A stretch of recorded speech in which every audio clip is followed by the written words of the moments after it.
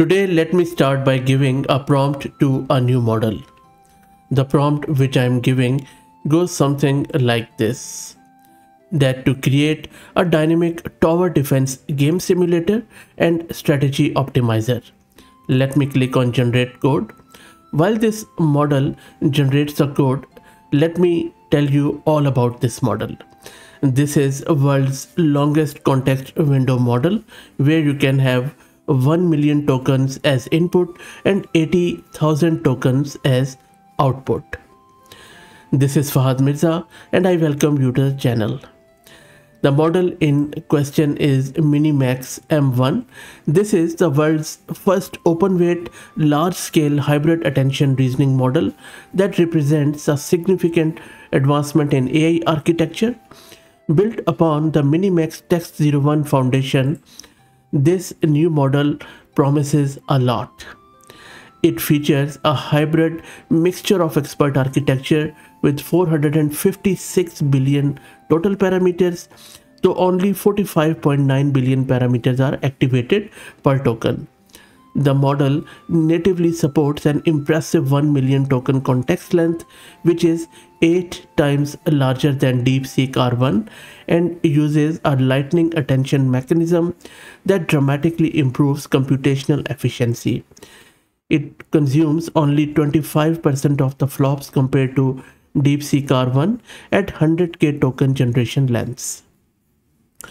The model operates through large-scale reinforcement learning training across diverse problem domains, from mathematical reasoning to real-world software engineering environment. Another cool thing about this model is that it introduces something called as CISPO, which is a new algo that clips important sampling weights rather than token updates, which proves more effective than RL variants. The hybrid attention design naturally enhances RL efficiency while addressing unique scaling challenges. The model comes in two variants. One is with 40k and the other one is 80k. Both are the thinking budgets respectively that allows for extended reasoning capabilities. The one you were looking at on your screen, where the model is still thinking, is the one which comes with 80k. And if you have been following my channel, you see that I am very keen on these long thinking test time scaled model. And by the way, we already have covered this Minimax previous versions on the channel as soon as they were released. They are huge models, so really it's not possible for me to install them locally, though I would love to do that. But I simply don't have resources. It would need a huge multi-GPU cluster. But anyway, we have this Hugging Face space, and because it also gets throttled, I have another Minimax Chat IO where you can go and run this model. So first I'm going to check it out here to see what sort of code this model generates. So you can see not only I am asking it to design me a dynamic tower defense game simulator, but also randomly generate a battlefield layout with enemy spawn points, paths and defensive positions. I'm also asking it to implement me a multiple tower types with different attack patterns, ranges and upgrade paths. I'm also asking it to visualize the battlefield using canvas with smooth animations showing enemy waves. And there are a few other tidbits which I'm asking it to do. Now this is where it should be showing me the thinking process, but I couldn't see anything. Let me click on generated code. It hasn't done anything, but anyway, I was hoping it would show me the thinking because it is always fascinating to see. So I will wait for it to generate it. If it doesn't work here for some reason, because it's a huge model and it's a free space on Hugging Face, then we will move on to this one. Let me show you its files and versions. So there are 414 shards of it. It's a huge model. But interesting bit is that they have just spent over $500,000 to create this model. Now you can see that these test time scaled models are thriving, and all of these reasoning models continue to rapidly improve and are becoming more effective and affordable. And they have also shared some of the evaluations. If you go down, let me maybe open it in the new tab and we will check this evaluation out.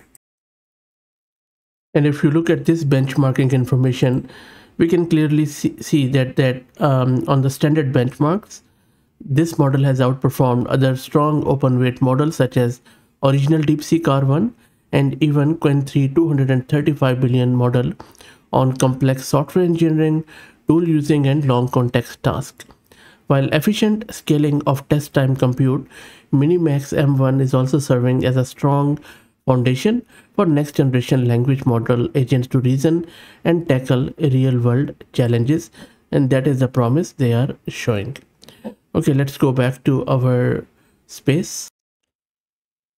Okay, so it has generated this code. Let me open it in the browser. So this is a code and this is a game it has generated. Let me click on start wave, and I believe we can then place this tower here and maybe arrow tower here. There you go. See how good is that? Maybe I'll just move it here. How good is that? Let's start the wave. Looks pretty good. So my arrow and cannon towers are really working. Really impressive. All running in self-contained HTML. Look at my score, and let me there is also strategy helper. This is not doing much here. Maybe let's try this. Let me place it here. There you go. This is the arrow tower. I think this also gives me the same thing here. Interesting. Pretty interesting. What do you think? So I'm just placing all of these here on different points. I believe this should be orange, but I think there are some mistakes. Maybe we can do some new iteration. So I've just started a wave. Come on, do something. Yep. Now this one is doing it is close. I think interesting. Okay, so look, really good stuff here. Okay, now I have switched to their hosted Minimax IO chat. Let's ask it a conditional logic and math question. So I am asking it that in a game show there are 100 doors with prizes behind 3 of them. You pick door number 1. The host then opens 97 doors that don't have prizes, leaving yours and 2 other closed. You can now switch to one of the 2 remaining doors or stay. What's your optimal strategy? Let's see. I am more interested in its thinking process. So you can see that again it is doing all of that thinking. Primarily it is using the reinforcement learning behind the scene, and it is taking information from its current state in this arbitrary environment. It is generating a set of probabilities for selecting an action and then taking that action. The model's goal here is to achieve an objective and is defined by a reward function behind the scene. The reinforcement learning is happening when changing the model weight, such as top probabilities generators are more likely to result in a higher reward. So you can see that it is self-reflecting, it is checking different options, it is even going through backwards to check what exactly it has produced. So pretty interesting. And remember, the context window is huge. And to be fair, I am more interested in how exactly it is doing this long thinking and how exactly it is strategizing on the problem. Because the real world problems are not 0 and 1. They are not on and off. They are arbitrary. They are very opaque, vague. And that is where these models are trying to just mimic the human thinking. And that is where I'm interested. I think we can learn a lot from these models. Okay, so I will let it run and then I will show you when it is done. But I can already tell you the thinking, the reasoning is very impressive. And it's been almost 15 minutes and model is still thinking, going through a lot of probabilities, and it is not really producing gibberish. It is actually evaluating all the probabilities, all the options. Now you can already see that this test time scaling, where models are spending more time to think, they are thinking longer, so that the answer would be fairly grounded and nuanced. But you can already imagine that this would require more compute for inference. And that is where I believe that more and more chips are needed, and I mean the GPUs, and that is where this AI war is heading towards. All the sanctions on China and all that stuff, I think that is barring them from obtaining more chips. So even if they want to, they won't be able to serve these models for huge inference, because I think hardly anyone can really locally install these models. They have to be served by hosting them in large data center. So this paradigm shift of reinforcement learning, long thinking, is that the large amount of compute is needed. So that is where, if the country is struck by export controls, that really limits the availability of compute resources, that slows down their research testing.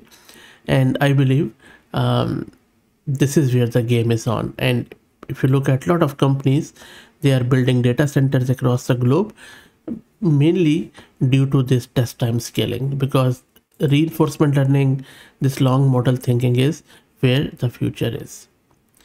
Okay, so you can see that it is still thinking. I will just give it few more minutes. It's been 35 minutes, but I think it already has got the answer. I'll show you. So if you read this, it says that the problem is ill-posed.